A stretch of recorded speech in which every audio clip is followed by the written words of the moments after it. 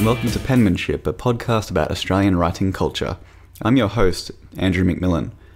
Before I introduce today's guest, I want to take a few moments to talk about the last episode, featuring my interview with John Birmingham. I had some feedback from listeners to tell me that the audio quality was so poor that they couldn't finish the episode. Two things. First of all, that sucks, and I'm really sorry that that happened. There was a problem with microphone placement, which I have learned a lot from since. Secondly, I know how you feel because I had a similar experience with one of my favourite podcasts recently, Waking Up with Sam Harris. He released an episode where he interviewed a person via Skype and the audio quality was terrible, and after a few minutes I gave up. So I understand where you're coming from. I apologise for the poor audio quality in episode 3. I'd encourage you to go back and listen to the episode if you can try to ignore the whirring laptop fan in the background, because John Birmingham is a man who has a lot to offer, and anyone interested in building a career out of writing has a lot to learn from what he has to say. Today's guest is Matthew Condon, and I'm pleased to report that the audio quality is back to my usual high standards. Matthew Condon is a man who, like John Birmingham, can alternate between writing fiction and non-fiction with apparent ease. I first met Matthew in 2010 when I interviewed and profiled him for the Qweekend Australian Review around the release of his excellent book Brisbane, which offered a unique and literary insight into the city where he grew up and in more recent years returned to while raising his young family. Matthew is an acclaimed fiction writer who was first published in 1988 with Motorcycle Café, a novel inspired by his experiences working at a petrol station. I'm less familiar with his fiction writing, though I thoroughly recommend his 1998 novel The Pillow Fight, which is about an abusive relationship written from the perspective of the male victim. In recent years, his journalistic work has taken prominence. Matthew is an associate editor at the Queensland newspaper The Courier-mail and a staff writer at Qweekend, where he was also editor for a year or so, and during that time he kindly published several stories of mine. In 2013, the first in Matthew's trilogy of diligently researched non-fiction books about the Queensland Police was published by University of Queensland Press. Three Crooked Kings was followed by Jacks and Jokers in 2014, and the final chapter is due later this year. I can't wait. The first two are unmissable for anyone who has the slightest interest in Queensland history. My interview with Matthew took place at the News Queensland offices in Bowen Hills in late April. At my suggestion, we found a disused office in a quiet corner of the building. It may have been the very same room where I interviewed Trent Dalton in the first episode of Penmanship. As a long-time admirer of his work, it was a privilege to pick Matthew's brain about the craft of writing, and to hear what propelled him into a career of working with words. Our conversation touches on an intimate and unforgettable story about visiting his grandmother in a psychiatric ward one Christmas as a young man, which he later wrote about in his short story collection The Lulu Magnet in 1996. His parents' disappointment at his decision to pursue a career as a writer, and how it's only in the last few years with the success of Three Crooked Kings that they have started to realise his talent and impact. His job working at a petrol station and what he learned about human nature by the way that customers tended to treat him in that role. What he learned from his stint editing Qweekend. And the personal difficulties he has faced while writing his recent books about the Queensland Police. Introducing Matthew Condon, author and staff writer at Qweekend.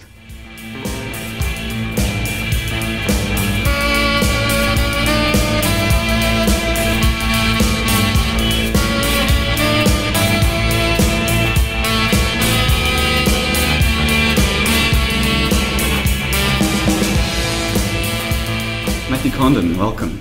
Thank you. Thanks. Good to be here. You've had a fairly remarkable career, and I've only known you for a few years, but so I've kind of caught the tail end of your career, and we will go back to the beginning during this interview. Yeah. But for now, I wondered if you could give us a snapshot of what's happening right now in your career. At this very moment, as of April, 22, I'm in the final 100 pages of the edit of the third volume of my trilogy of true crime books on the life and times of Terry Lewis. This wraps up the series, although what has come out of this 5.5-year project is a number of other potential projects if I decide to take them on. But I've been to hell and back in 5.5 years to get this done, and we're almost there. The end is in sight. It is in sight. It is in sight, and parallel to this, in the lead up to the publication of this final volume, there's been a lot of disturbing behaviour behind the scenes. Something that I was expecting, but not to the degree that it's been happening, and it's just a matter of grinning and bearing it. Yeah, we'll come back to that trilogy Sure. later on, but at the outset, I'll just say that anyone listening who hasn't picked up Three Crooked Kings, Jackson Jokers, or the forthcoming volume, All Fall Down, I All believe. Fall Down, but that may change, that title. Okay. We're negotiating that. Absolutely crucial reading for anyone with an interest in Queensland's history, political history, and the intersection with the police force. Absolutely great. Thank you. All right. Matt, were you drawn to writing as a child?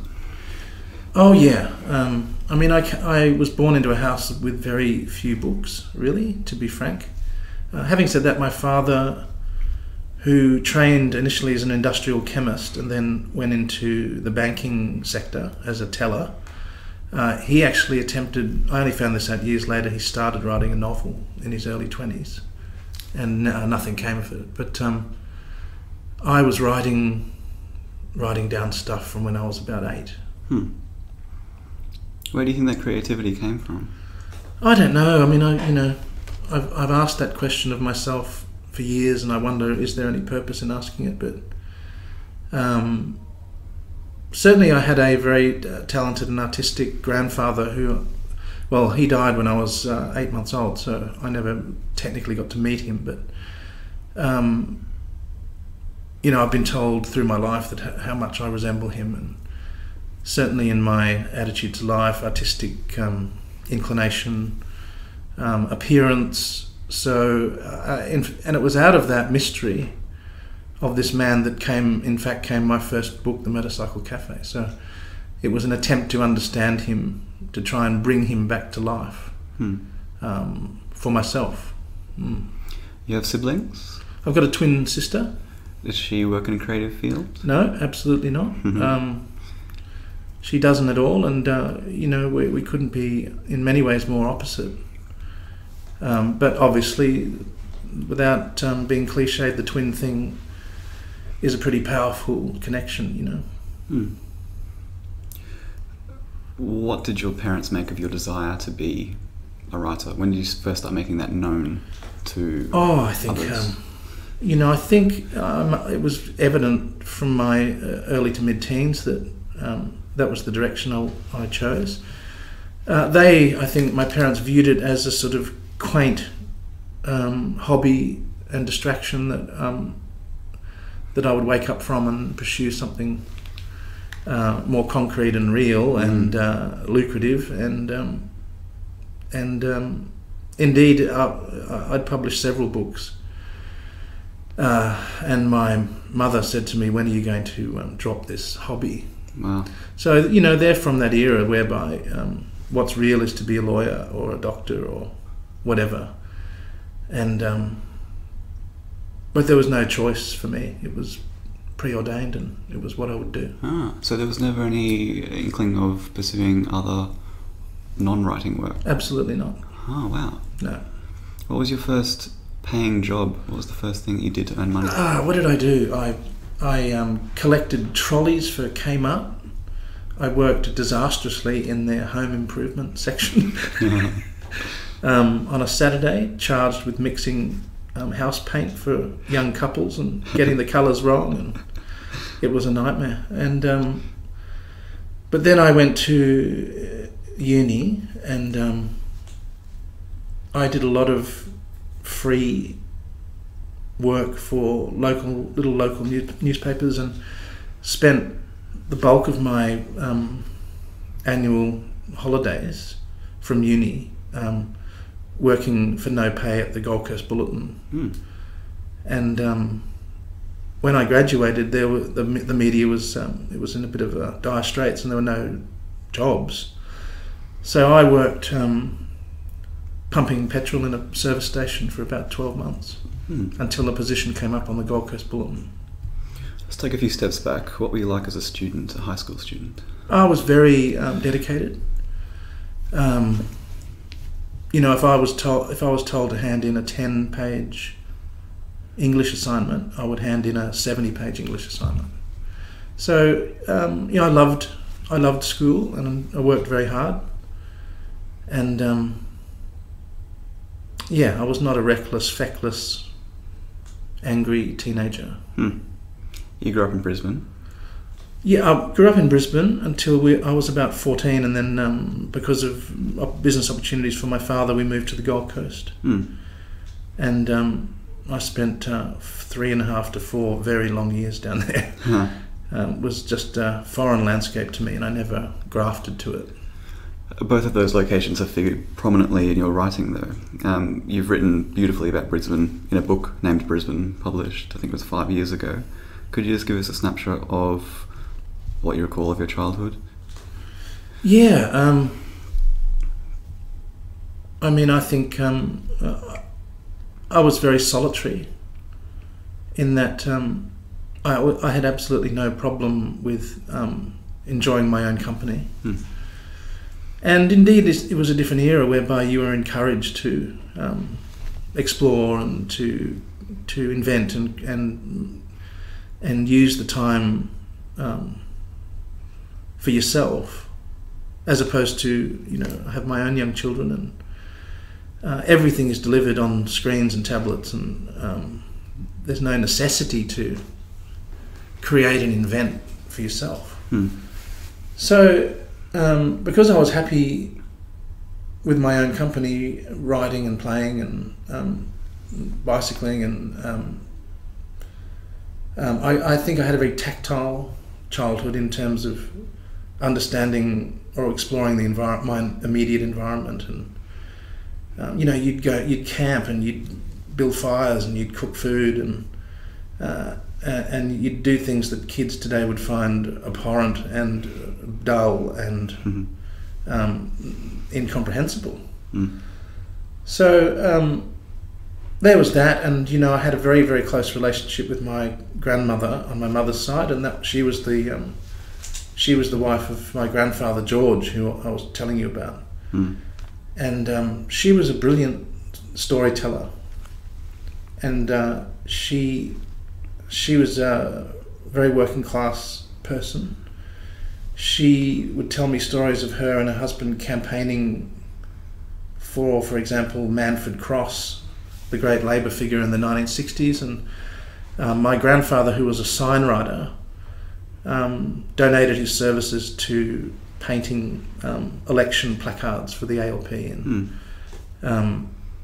so she was a very, very grounded person, a real person. She was a cleaner, for example, for the Society Ladies of Brisbane, and she would tell me the stories of these women and their lives as she saw it. And so I had a wonderful and warm relationship with her, and she too had some mental health issues that stemmed back through this particular female line of my family.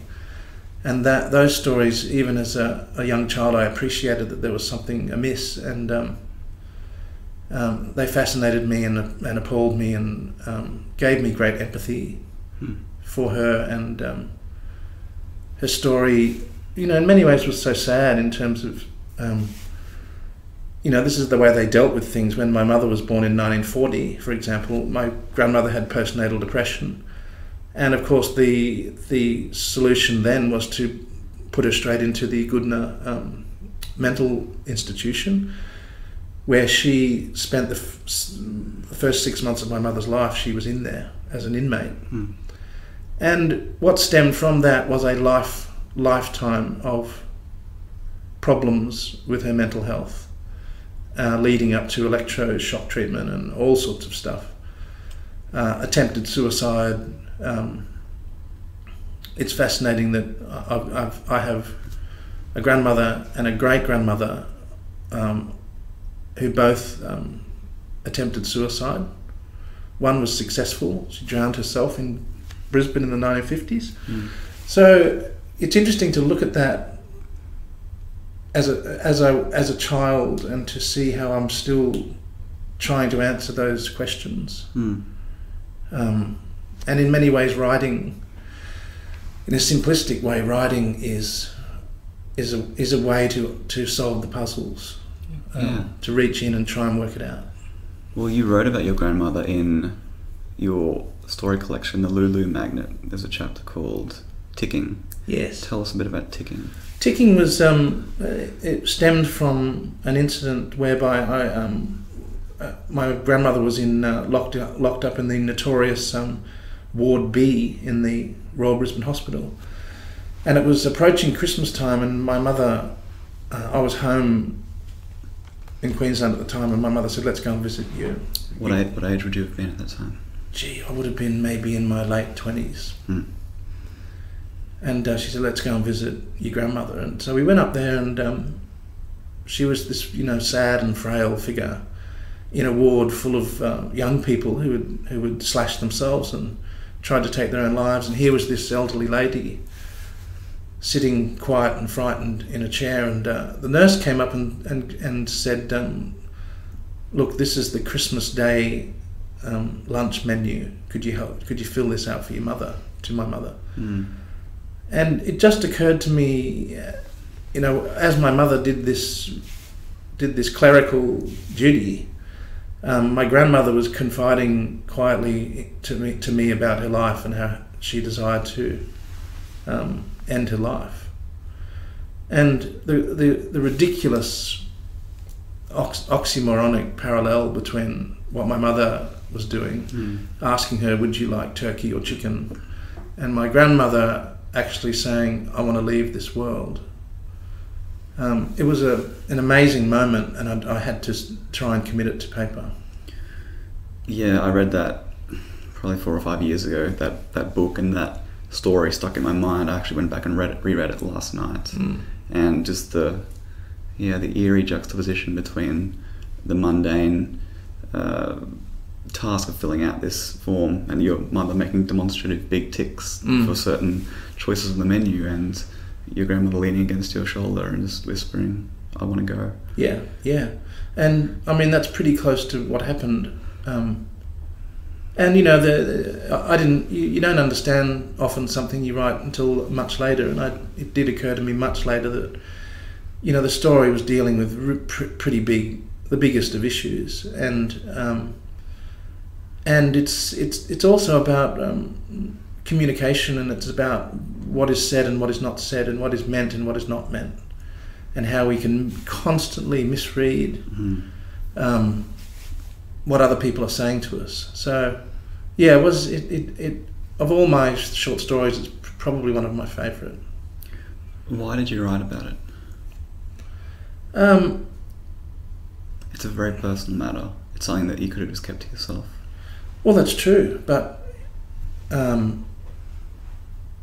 when you experience something in life, and you're a writer, and it's something that hits you so profoundly, you do, I think, off the first bat, as I said earlier, you want to make sense of that moment. So that's a selfish thing, but it's also a part of one's vocation. That's what writing is. The first selfish ideal is, I want to try and purify this and simplify this so I can see it more clearly in my mind.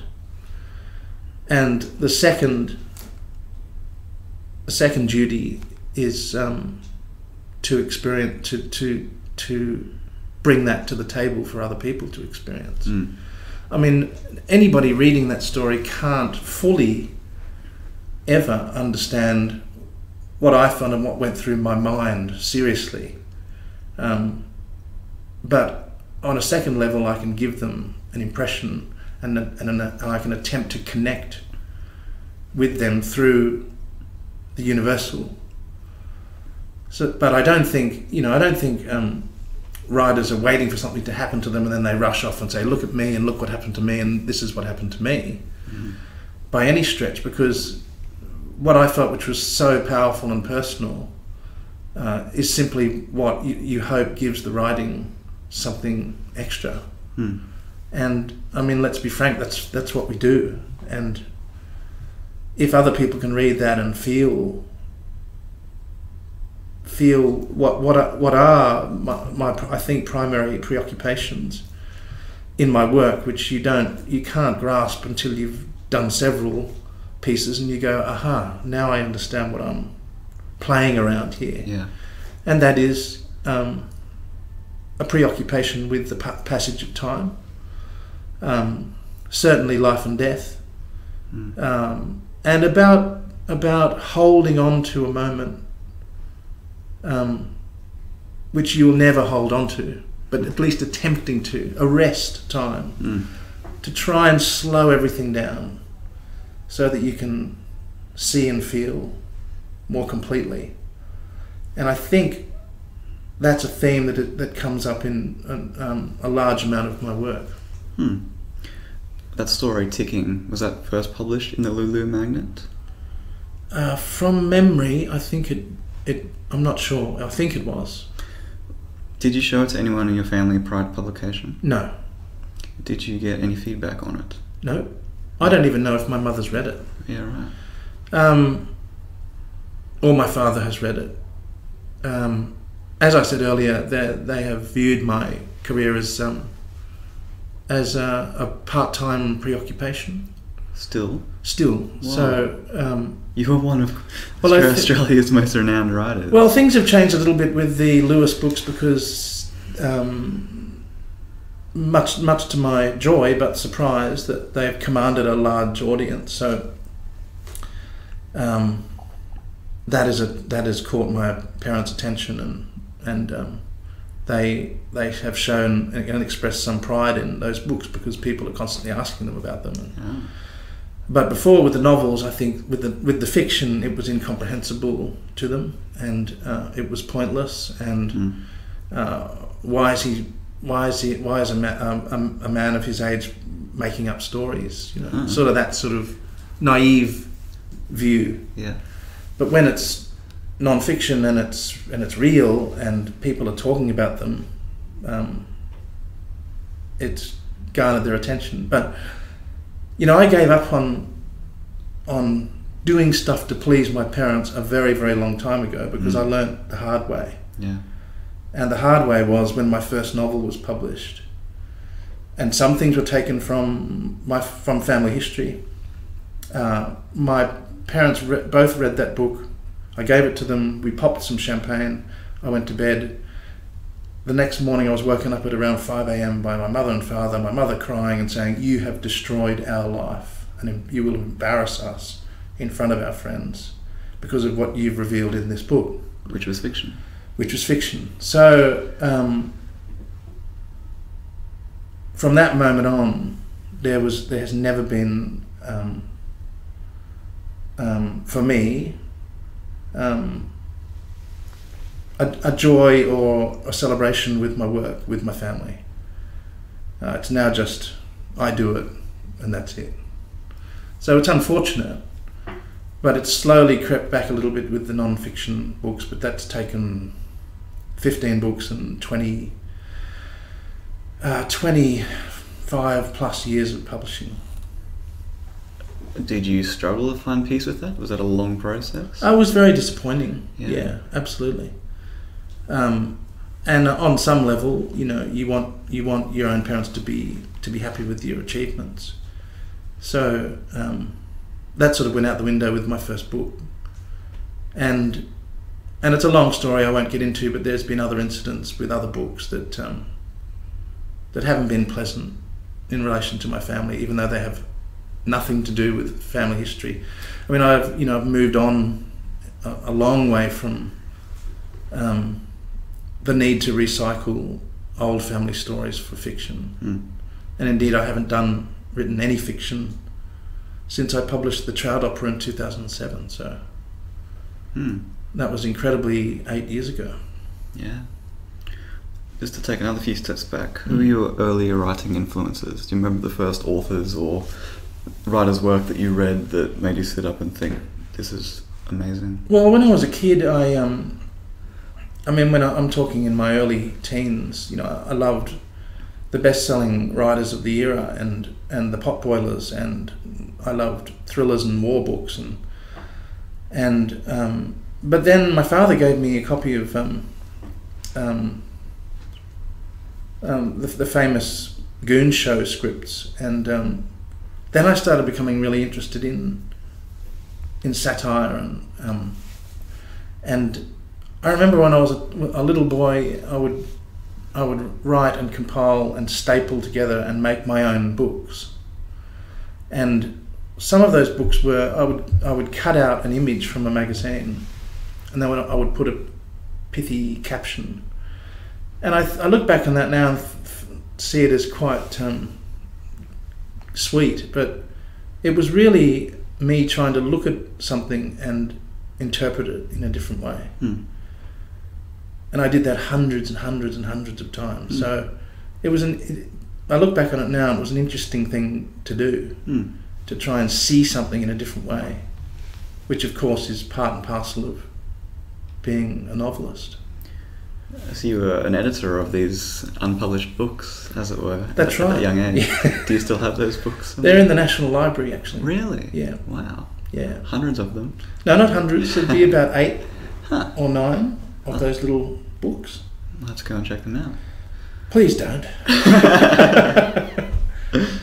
And I would draw cartoon strips and stuff like that as well. But then I would get into really bad rhyming couplet poetry, and then I got into really long non-rhyming poetry, which in essence were warm-ups for a short story. And then I started writing a short story called The Motorcycle Café, which just kept going. And then when I had about 10,000 words, I went, okay, this is something else.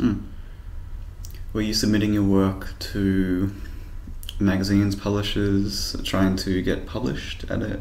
Yeah, I was published in a number of little magazines, and Bruce Pascoe was publishing his Australian short stories, beautiful little productions, and I got a couple of stories in there. And then there was an advertisement in the newspaper, actually, for submissions for a new collection of Queensland fiction, short fiction, edited by Susan Johnson, whom I work with today. Yes. And I just plucked a chapter from the book I was writing, The Motorcycle Café, and they agreed to publish it. And that was a hardback. And out of that acceptance, UQP phoned me and said, do you have any more stories? And I'd at that stage probably written about 10 drafts of what would become The Motorcycle Café. And I said, yeah, I've got about another 15. And I showed it to them, and they published it. Wow. So that's how that happened. Right. Taking you back to the petrol station job. You did that for about a year. Yeah. What did you take out of that? What did you learn about people from that job? An enormous amount, and not all of it was good. During my lunch hours, I wrote my book. But during my shifts, so I'd graduated from uni. I was writing a book. What did you study at uni? Journalism and English Lit. So I was doing all that, but here I was pumping petrol, and I learned very quickly that people make instantaneous surface judgments of you. I was treated like crap. I was sworn at. I was made fun of. And after a few weeks, the boss of the station said, how are you going? And I said, oh, it's not what I expected. And he said, mate, this is what you call working with the public. This is it. And he was right. And it took me back in a way to understanding in a greater way my grandmother and her work as a cleaner for the wealthy families of Brisbane, and gave me it gave me a real appreciation for for menial work, for people who perform that work, and solidified in me certainly a political persuasion as well. So it was very, very beneficial in hindsight. But it is amazing how, when you're at the coalface, to understand how people treat other people. It's astonishing. You were writing in your lunch hours, so I'm guessing that was a solitary activity. You'd take yourself away from others just to do so. Yeah, I mean, the station was attached to a car dealership and a garage, and I would just go into the mechanics' lunchroom. So I was writing about mechanics and working class people, and I was surrounded by them. And I think some of that got into the stories. I mean, it had to. You know, it was my immediate experience. Did anyone there take any interest in what you were doing? No, but funnily enough, they'd sort of, you know, the guys would make a joke of it, but it was just a niggle. It wasn't, you know, who does this guy think he is? They were actually really supportive. Oh, right. Yeah. So there was no camaraderie among the colleagues? Yeah. It was more the public who were taking a dim view Oh, of you? absolutely. Yeah, right. absolutely. Do you think that dim view of petrol station attendants persists? Well, the thing was that the people would come in to be served, and I was the servant, and so the immediate assumption is that that's my lot in life, and that's who I am, and I'll treat that person accordingly, you know, without even understanding to any nth degree. Well, that wasn't the full story. In fact, there's a lot of other stuff going on, and but whatever, you know, that's the way people are. We instantly judge and condemn. We instantly pigeonhole and slot, and to the point of you know, I remember some men that came in were so arrogant and so condescending and demeaning. That it really opened my eyes.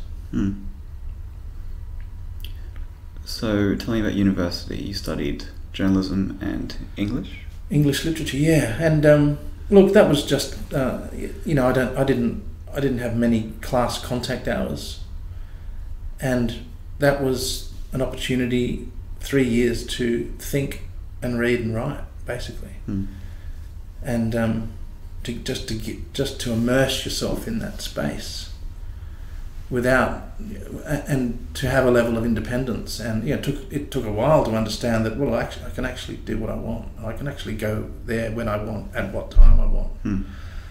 The transition from school is quite interesting, where you come into that first year of uni and you're still tethered to your prior regimes and routines, and so yeah, it takes a bit of a while to get a handle on freedom, I guess. But it was a wonderful time in that I read really widely, and I wrote fiction for Semper, the magazine, and got about maybe 5 or 6 stories published over the 3 years there. And in the meantime, I was writing and rewriting the Motorcycle Café. Why so many drafts? How did you have the sense that it wasn't quite there yet? So you wouldn't have had an editor at that stage. It just wasn't pleasing you? Was that the case? No, I think it was. It was extremely pleasing. I don't think I wanted to let it go. And it was the happiest experience of my writing career, because I didn't know what I was doing technically. I had no audience. I had no expectations from publishers. I was absolutely free, and I rewrote it because I wanted to polish it and make it as hard as a diamond, basically. And I look back at it now, and it's very, very clean and spare, and it's about as good as a kid of that age could have gotten it. Published in 1988. I believe you were around 26 at the time. Yep. What did it feel like to see your work in book form? It was incredible. I mean, I was travelling in London, and it was sent to me in London, and it was it was one of those days in your life that you never forget. It was pretty amazing. What happened next? I got to work on another book. You had the deal with the same publisher? With the same publisher, yeah. And I think it's a bit of a mess, that book, but it was published in the UK and published here. And it was a difficult thing to write, as the second novel always is. Some people never get past that that barrier. But I got through that, and that was fine, and published a third novel with UQP. None of these sold very well. Motorcycle Café was reprinted once, but it didn't set the world on fire. Let's put it that way. Did you have any expectations of that sort? No, I had no idea. I had no idea of the publishing game or what people wanted or didn't want. Well, the fact that you got 3 contracts in a row meant that you're doing something right, I suppose. Yeah, I guess they were the days, though, too, in publishing, where publishers would invest in a writer, in that they would go, well, look, this first one shows a lot of promise. They might hit their straps on the 4th or the 5th book. So it's like a poker machine, If we keep going with this person, we might get 3 cherries in a row. But they were committed. Publishers were committed to younger writers and to nurturing and seeing if they didn't hit the jackpot down the track. And I don't think that exists anymore. When did journalism enter the picture for you? Look, I figured out at uni that if I was going to survive the writing life, I would have to work.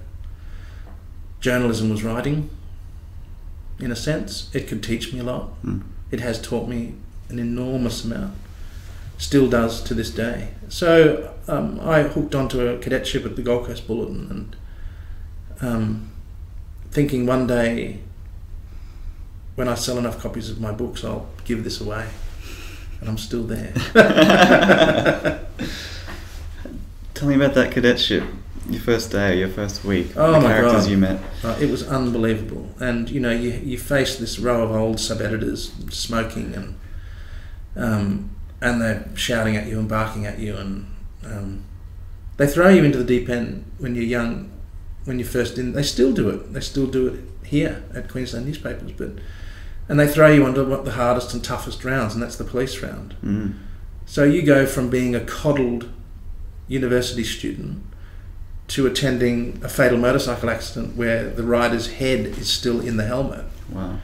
And it's shocking. And you see, I remember, going to murder scenes, and one particular young boy was stabbed with a paper spike, and I can still see that sticking out of his back. And you're thrown absolutely against the cliff wall, and you have to learn pretty quickly. I learned more in the first month of my job than I did in 3 years at uni, no question. What kept you there on that tough round? Well, it fascinated me. It's an extreme. It's the extremes of human behaviour, which is unendingly fascinating to a writer and to a human being. And there are old crime reporters who would tell stories about the old days of police and corruption, and I only realise now that my fascination with true crime, it began there, and then I'd forgotten about it, and it reignited with this latest project. Yeah. Do you think that your journalism work complements your fiction, or vice versa? Absolutely. I have a great belief that what I learn in this job, and you never stop learning in journalism, because every situation that you work on is different. Some will bear similarities, yearly cycles, events, but every scenario is new, and you're constantly meeting people for the first time.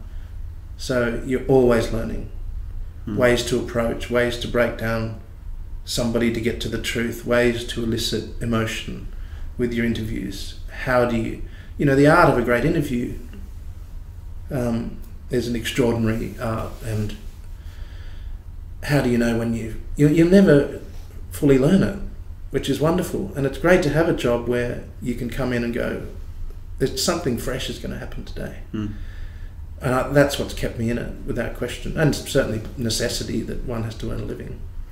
Yeah, I want to ask about that. Has your journalism work, has that been a way to subsidise or to fund your book writing? So those two things run in parallel? Yeah, I've never been able to not have a full-time job. I've had grants and literature board grants and wonderful pockets of little vacuums of intense creative work. But then as you get older and, as happens to all of us, you have a house and you have children, and there is no alternative to a full-time position. You have to create your creative time around all of that. It doesn't hover around it.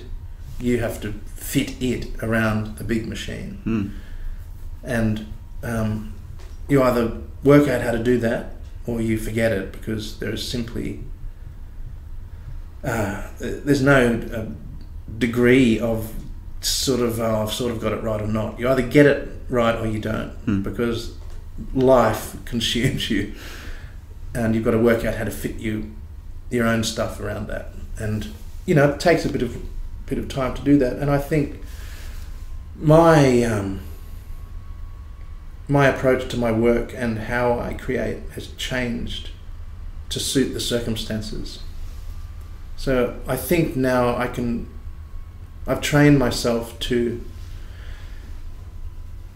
if I've only got an hour or an hour and a half, I can actually get into that zone really quickly and absolutely maximize those minutes that I have available. In the past, I could be luxuriant and I could sit back and go, well, I've got all day. Yeah. Why do I have to bother with that? But now everything is focused. It's like concentrate, and it has to be. You have to use it every second, and then you're thrown off it into life again. So, and I think I'm quite proud of how I've worked that out for myself. Tell me about your career as a tabloid journalist. You worked for the Daily Telegraph in Sydney? No, I didn't. I worked for when I went from the Gold Coast Bulletin, I went to the Courier-mail, which was then a broadsheet. Then I moved to Sydney in end of 1986, and I worked on the Sun Herald, which is a Sunday Fairfax tabloid. And I worked on there for a number of years. But I've contributed freelance-wise for everyone from the Telegraph to the Herald Sun to the Age, you name it. You referred to that period in the Lulu Magnet. This may have been, I don't know, artistic license as Hacktown. Yeah, well, that was just really a limp attempt at a joke, I think. Right. Why do you think people talk to journalists? Even if they say they don't, people, human beings, are compelled to tell their stories. People love nothing more than to talk about themselves. And I've tried to get interviews with people and said, oh, absolutely, I refuse to speak to you. And within 5 minutes, they're off, and 4 hours later, you leave. And it is just something innate in the bulk of us. It is a sharing of experience. It can be an attempt to hide and conceal. There are so many motivations. I couldn't list them, but and there are some journalists who, before even opening their mouths, people can sense that they're good listeners. And to me, that is the primary one of the primary tools of journalism is to be a great listener. And do not interrupt and do not interject with your own theories. Just be patient and let them talk and be interested. And people will lay their heart on the table if you're a great listener. And to be a writer, you have to be a great listener, because that's the bulk of our material. It's everywhere. It's around us. It's what's happening around us. And you have to be attuned. Tune in and pick it up and pull it out and put it on the page. So it sounds simplistic, but you know, there are some people that you talk to and they are absolutely not listening to you. All they are waiting for is a break where they can interject and tell you what's on their mind. And those people never learn anything because they can't listen. They're incapable of listening. So that's why people talk to journalists, you know. Can you put your finger on anything else that you've learned about people through journalism? Oh boy, where do I begin? It's the greatest. I feel it's the greatest privilege when people let you into their lives for the purposes of a magazine feature or whatever. And you really have to respect that. I mean, it's a great honour, and it doesn't matter who it is or where they are on the ladder of life. You know, for someone, I did an interview with a guy for one of my these non-fiction true crime books late last year. A man called John Stopford, who has had a hell of a life. He was one of the whistleblowers on the Moonlight State, Four Corners Moonlight State by Chris Masters, and played a very big role historically in this state. And he, I mean, the police went for him, hunted for him after that. And his life has been a wreck. His health is terrible. He's a former heroin addict. He lives modestly, to put it mildly. And I rang John Stopford and said, "Can I come and see you?" And he said, "Yeah, you can come." And he welcomed me into his home and made me a cup of instant coffee and told me his tortuous tale of his life. And you go, that's the ultimate, you know?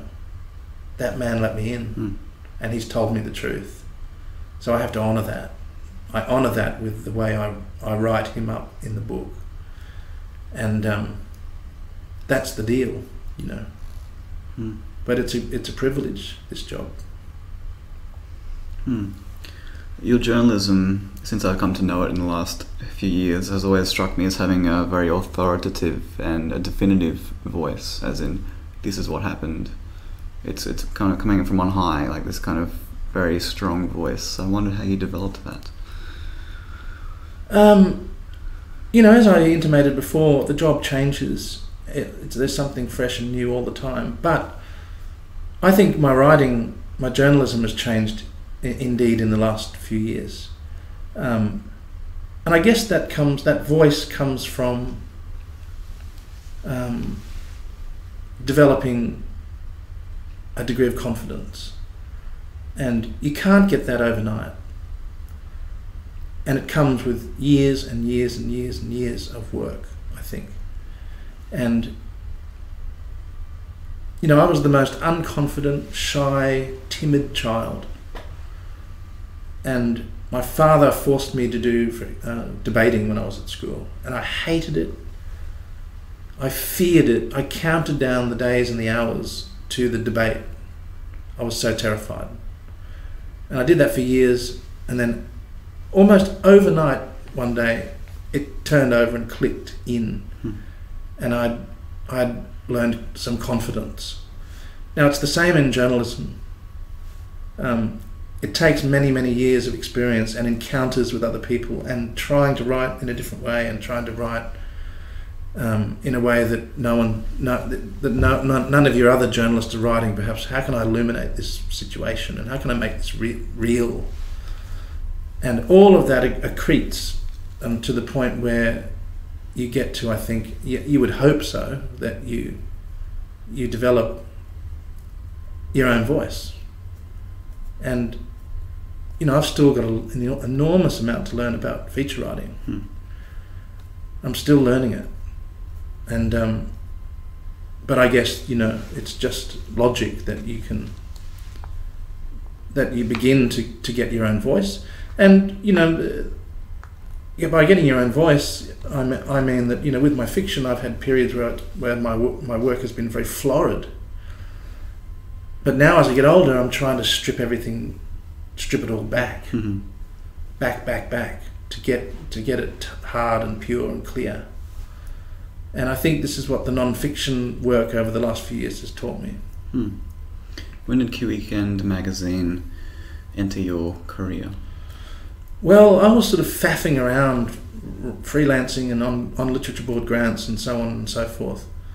Through, I was in Sydney. I left Sydney in about 2002, 2003.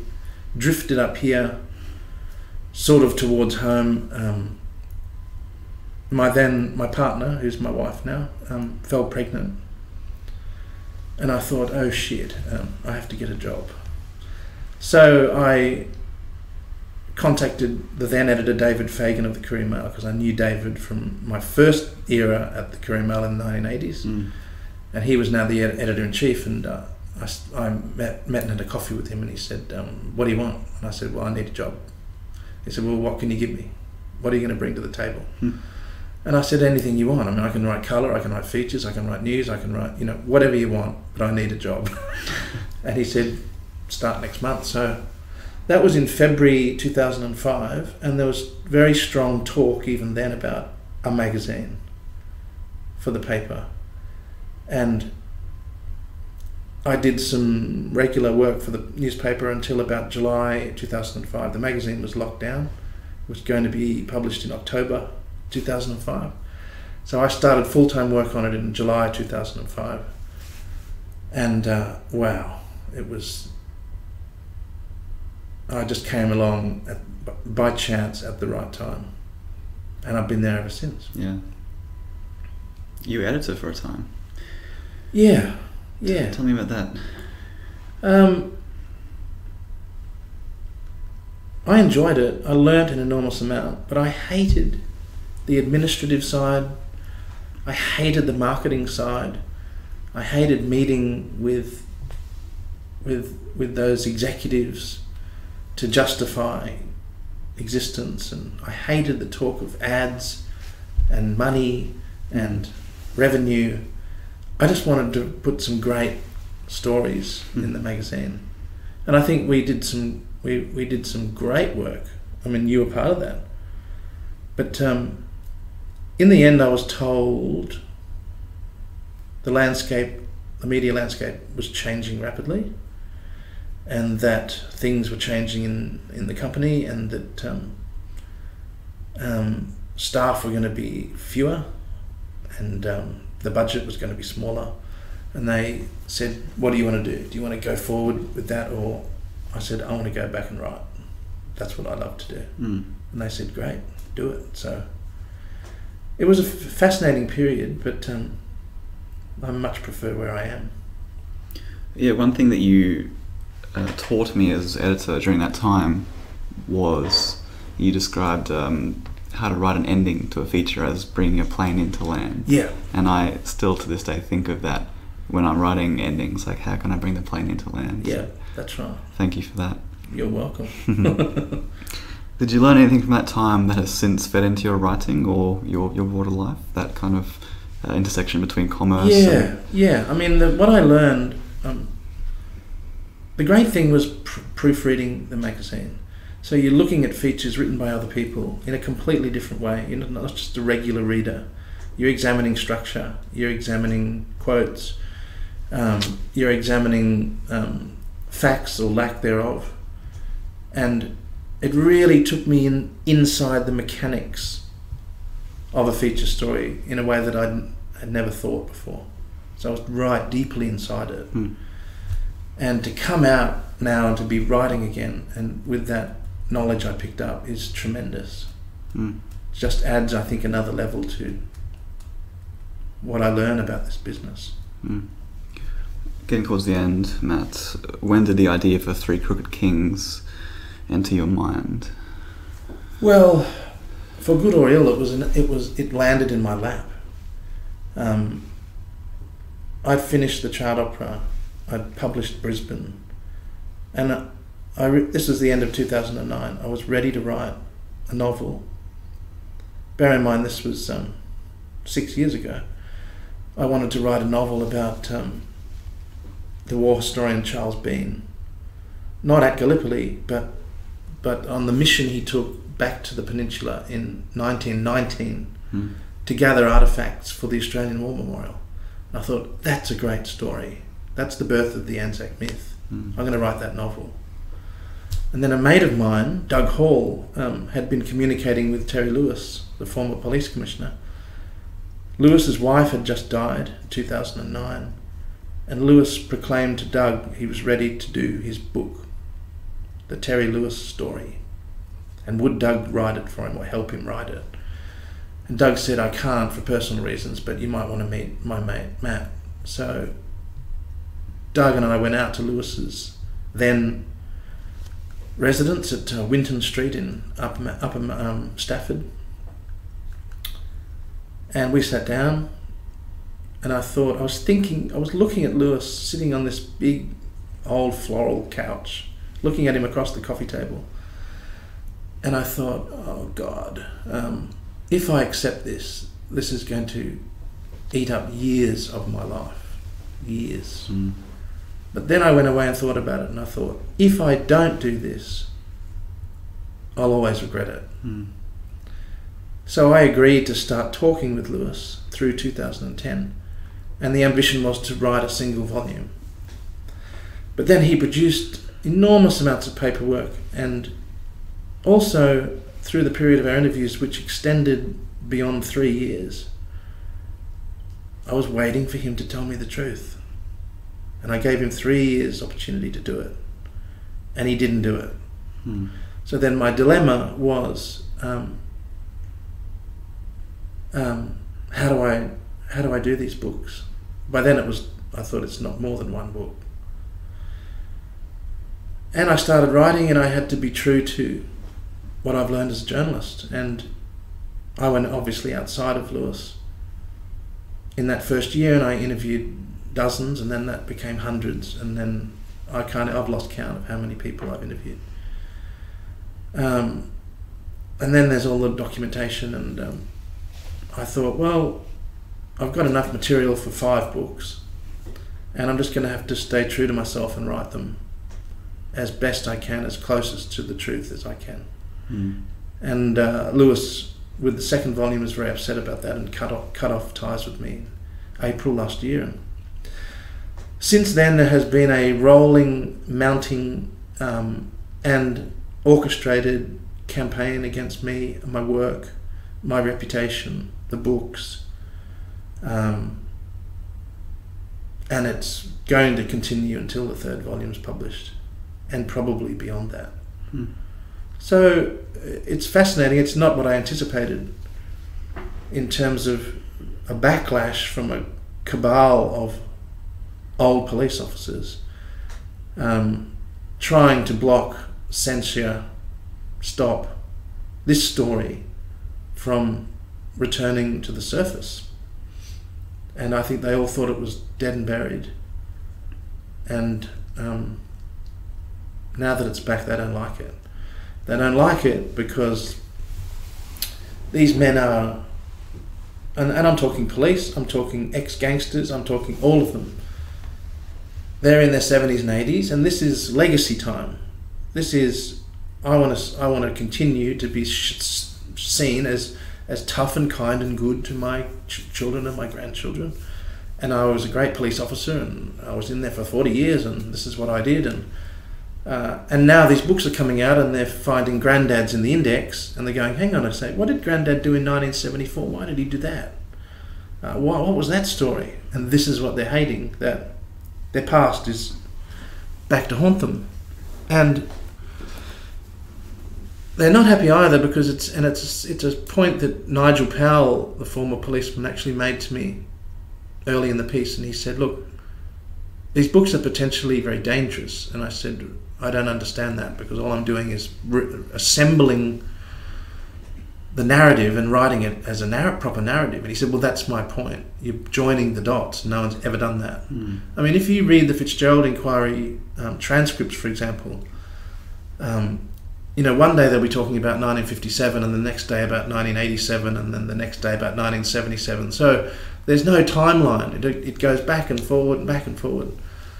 And these books are the first major attempt to put everything in sequence. So, as Nigel explained, they're dangerous because people now can understand why one thing led to another thing led to another thing. Why that happened and that happened and that happened. And I'd never thought of it in those terms. My ambition simply was to approach this as an epic novel. And these are all the characters, but all of this actually happened. Right. So that was my light bulb idea at the beginning of the trilogy. Is that how you pitched it to the publisher? No, I didn't even have an understanding of how I would write it until well into the interviews with Terry Lewis. Right. Yeah. Well, how much did you have when you did show it to a publisher, or show the idea to a publisher? I had 1 page. All right. And I said, look, this guy's never spoken at length. He's now in his early 80s. He wants to talk. This is a great book for Queensland. Do you want to do it? And that was it. And they said, sure, mate. Yeah, let's go for it. But, to their credit, a trilogy of non-fiction true crime has never been done before in Australia. So it was an incredible leap of faith by the publishers to publish the first knowing the story's not complete, to publish the second still knowing the story's not complete, and that this would be a bridge book to the third book. So it was a really big punt. And you're diving into the dark here because there's no statistical evidence of whether this would actually ever work. Unfortunately, the readers have hung in. So, yeah. Has it been a challenge to fit these books around your work here at the paper? Yeah, it has. But I've had the greatest support from my editors here, and starting with David Fagan and Michael Crutcher, and then followed through by their replacements, Christopher Dorr and Peter Gleeson. Those 4 men have permitted me to, if I have moments at work where I can, downtime at work, I can do my own stuff. And in exchange for that, they get extracts and all of this sort of stuff. So it's worked very well for both of us, particularly for me. Otherwise, I would never have been able to write the books in the pace that I have written them. And I'm very, very grateful for that. Do you have like a room at your house that's just dedicated to folders and documents and files related to this book project? Because it's just an enormous amount of information you've had to vacuum up and then make sense of. Yeah, well, the vast bulk of my important files are here at work. Right. And also I have one of the greatest newspaper libraries in Australia at my fingertips, which is just down the corridor, and there's everything there. So it makes sense that the bulk of the writing has been done in here. And it's a secure environment as well. Well, you were right when you looked across the coffee table at Terry Lewis and thought this is going to take years. I predicted 5, and it's now at almost 5.5. Yeah. So it'll probably extend to 6. But there are other books that are potentially waiting to be done out of these books. That's very fascinating. So you haven't been discouraged, or you haven't felt the enormity of this project. You're instead inspired to look to the next big Well, they've thing. just been generated by research and by meeting people. And, this has been the hardest thing I've ever done. And should I continue in this genre? I'm not sure, because it's been hell. I mean, it's really been difficult. And... But there's a parallel excitement in finding people and the chase and tracking them down and getting new material, and I mean that's just irreplaceable. So it's exciting, but physically this has been really wearing, because it has quite literally been, since I started writing 3 Crooked Kings, it has literally been over 3 years of non-stop work. And I mean working through my annual leave for 3 years. So I haven't had a break in over 3 years, just because of the publishing schedule. So I think with that off my back and a little bit more time up my sleeve, I could begin to enjoy, looking at old murders and talking to old gangsters and all the other books that are queued up waiting to be done. Well, once it goes off to the publisher, you should have a well-earned break. Yeah, I mean, the thing too with not that I'm complaining, but I'm not. But the thing too with these books is that they generate the speaking schedule is monstrous. I mean, people want to hear this story. Yeah, you've done a lot of library speaking. It's just been throughout the state, incredible. Right? I mean, I did one at. I mean, this is between books. Jackson Jokers came out last April. I did a gig in February at North Lakes, in their beautiful new library up there, and it was like over 250 people there. Wow. And you go, I've got nothing to flog to you. I'm in between books here. But, elderly Queenslanders, and some young ones too, but they lived through this. This was their life. So they want to discuss it, and they want to hear about it. And that has blown my mind, the actual public interest in the story. I just want to end with the quote that I noted down from the Lulu Magnet last night. You'd be surprised at how frank men can be at urinals. Any further comments to add on that, Matt? Yes, there's one comment. I forgot I'd even written that. But urinals aren't one of my primary themes. Thank you, Matt. Pleasure, mate. Thank you.